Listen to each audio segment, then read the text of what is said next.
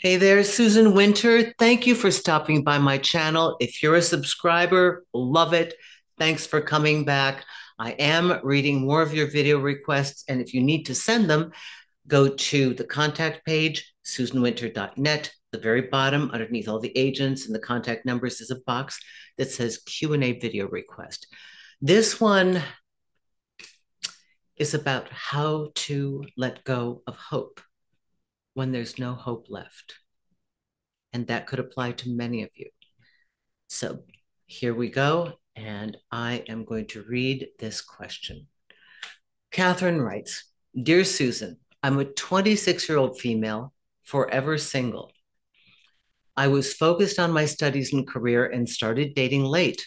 I met someone while I was abroad short term, and for the first time in my life, I felt wanted, desired, and this feeling was reciprocal. How do I stop hoping when there's no hope for us? How to tell for a beginner if it's love or lust, the result of manipulation or a seduction skill. Wow, this is rich. Okay. Firstly, Katherine, thank you for this. Okay. Not to make light of it. I know it seems like you're forever. You're 26. Okay, you're not forever single. You're not 86. If you were 86 and writing, Susan, I've never had a relationship my whole life. I think my time is passing me by. I'd say, well, you could be onto something there. But Katherine, you're 26. You are not unlike many of my clients. I work with clients all over the world, and there are certain nationalities that very late in life explore their sexuality, past their PhD, into their 30s, are still virgins, have never been in love before, have never allowed themselves time. People in graduate programs and PhD programs and accelerated courses don't have time for a dating life. They don't. If you're really, really focused, it's pretty darn hard. And for some people, they're not capable of focusing on the demands of these advanced degrees and try online dating or meet people. So you had your first experience. For a newbie, it's kind of all of the above. Beautiful that you felt wanted. Keep that feeling. Beautiful that you felt desired. Keep that feeling as well. Put it into your prototype of what you want to feel in your next relationship. Now, when you say it's hopeless, I'm assuming that's distance or the person's not incentivized to get together with you here, wherever you are. It was a just one-time thing for them. They were there in the moment and not able. I don't know what it is. I don't know if they're married. I don't know if there was somebody else. I don't know. And so much of what happened, is it manipulation, blah, blah, blah. Those things I can't answer unless I'm working with you. And that's why I urge so many of you to just book a session. Don't wonder and wait. Get it off your chest. I can figure it out when I hear the dialogue, but in a one-way conversation just with this, I can't get all of it. So let me try some different scenarios. First love feels like the biggest love you've ever felt. It is the most open you'll ever be, really. As adults, we struggle mightily to get back to that place of innocence. Not easy to do. We try to forget all the baggage, all the red flags, the things that you didn't see, couldn't see, and just get swept up in it. Is it love? It's the blush of first love, first beautiful sexual union, first real meeting of the hearts and souls. It's real for you. Your definition of love will change in time. But right now, it's the biggest thing you've ever known. And because of that, comparatively, it has blown itself off the charts. The first time experience, no ego boundaries, nothing to protect you. You're just out there. And maybe they were too. Maybe they seduced you. Maybe it was a game. What if it was? Did you get to feel amazing?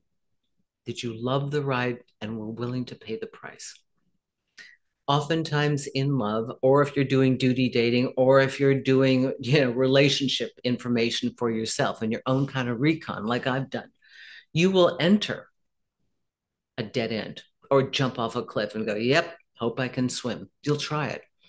We all need resilience. That's imperative for all of us.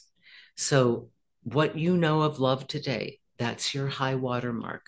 It will change. The deeper love, the greater love is not so much the lust and infatuation and short term connection that people are able to make.